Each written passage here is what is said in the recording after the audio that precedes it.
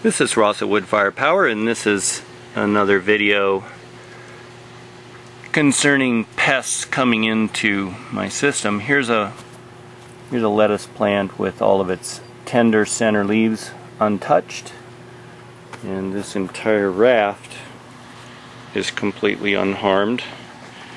But just right over here are a number of plants, and I put little red flags on them. A number of plants that have been munched, and the way that they've been munched is kind of characteristic, and I had seen this earlier. It's the center tender leaves are preferentially eaten, and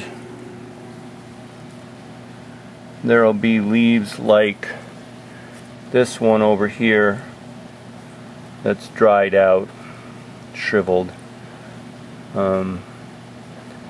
torn off, basically torn off but not eaten, like they maybe ate part of it and didn't eat all of it.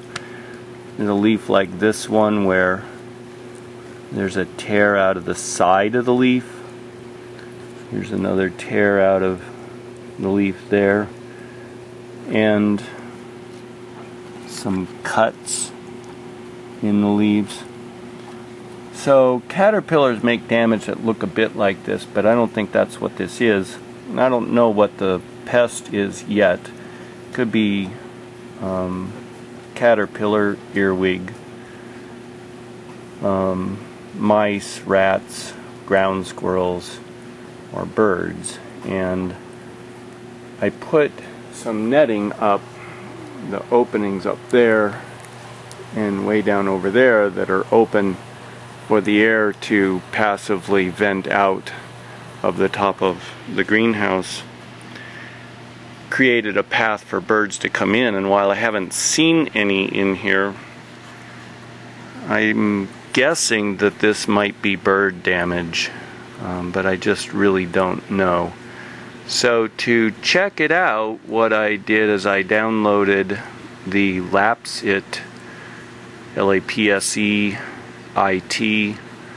application for the iPad, and I'm going to make a time-lapse video recording viewing the entire tables,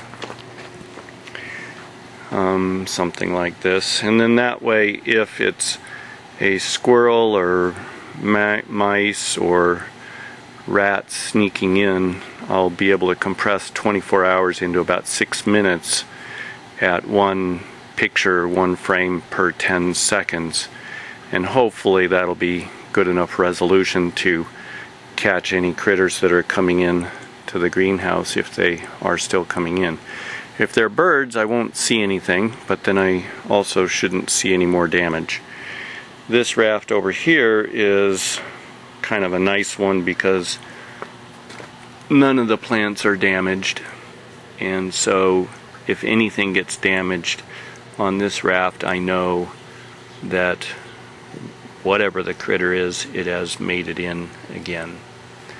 So that's what's up in here, is trying to zero in on this critter. I had problems with this one months ago, pretty much ever since the start, and I just really don't know what it is, and so I'm going to use that time-lapse photography as yet another attempt to figure it out.